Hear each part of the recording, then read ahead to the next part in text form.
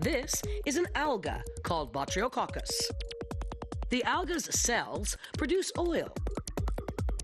The oil is made by photosynthesis and secreted outside the alga body.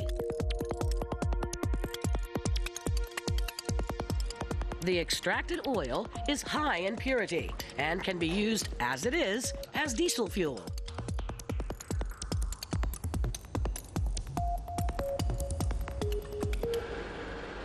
Professor Makoto Watanabe of Tsukuba University is doing research on this biofuel. Professor Watanabe turned his attention to Botryococcus inhabiting ponds and lakes in Australia, Taiwan, and other places.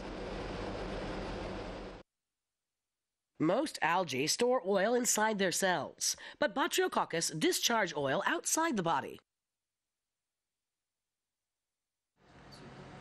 Professor Watanabe's group developed a method for efficiently separating algae and discharged oil. They learned that when a chemical substance is mixed in the liquid in which Botryococcus is cultured, the alga and oil clearly separate. This transparent layer on top is liquid containing the oil.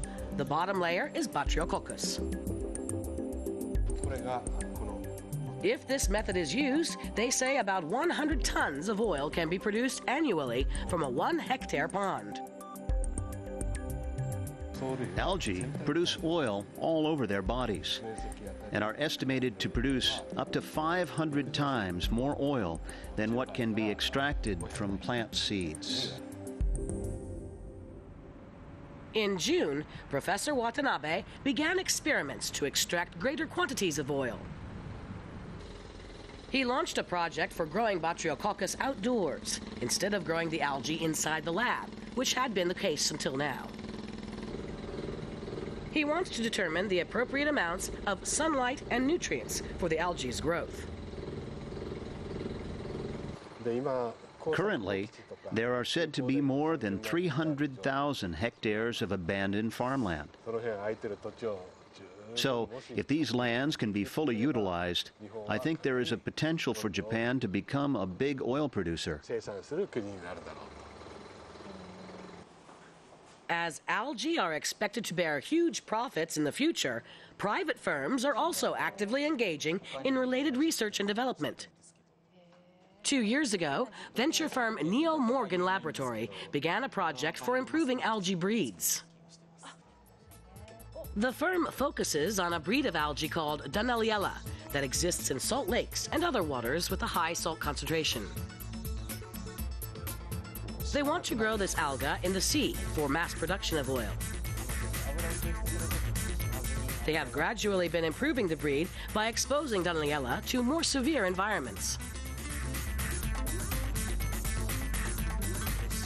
This is salt crystal. Ordinary algae die when salt concentration is high, but the Dunaliella, made stronger by breeding, continues to grow even in salt. The firm hopes to grow Dunaliella in ocean waters, so future production costs will be low. We think we can replace the several $100 billion petroleum business with algae. It would be great if we could produce a super alga for worldwide use, the seed of a new industry.